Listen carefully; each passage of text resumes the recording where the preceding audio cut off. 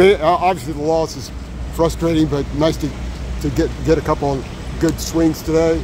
How did that feel? It felt good. You know, baseball's a tough game, so just pissed off we didn't get the win, but we'll come out tomorrow.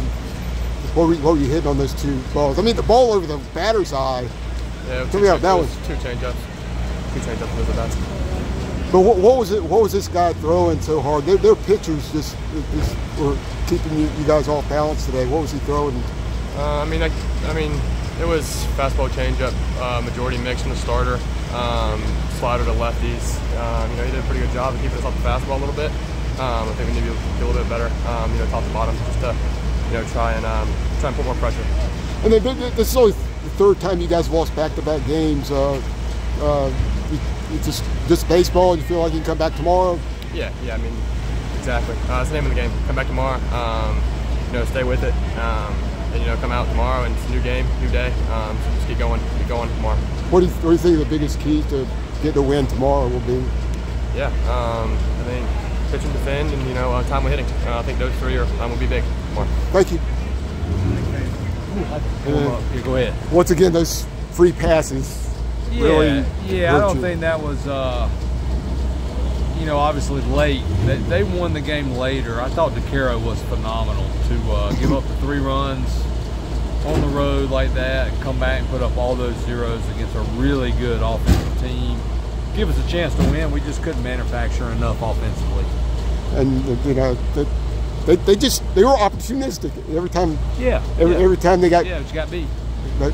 But and the pitchers that they threw at you, that other than Vance, you couldn't get much off of him. What was so tough about their pitchers?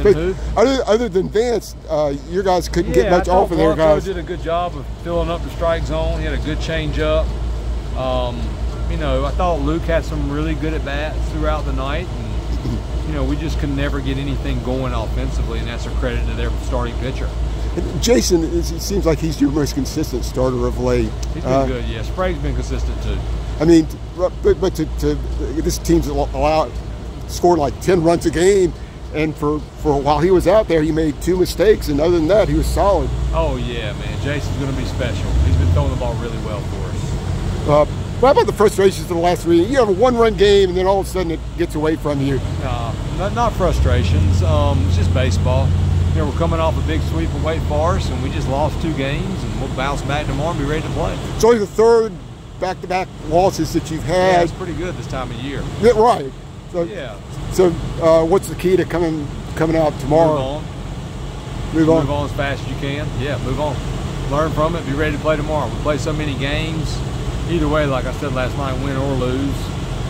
You know, when you play enough games like this throughout the season, you have to be able to overcome a couple losses, and you got to try to win a game on Sunday. And anything else about this game that you take away? No, I just felt like they beat us tonight. Thanks. Thank you. Yes, sir. Thank you.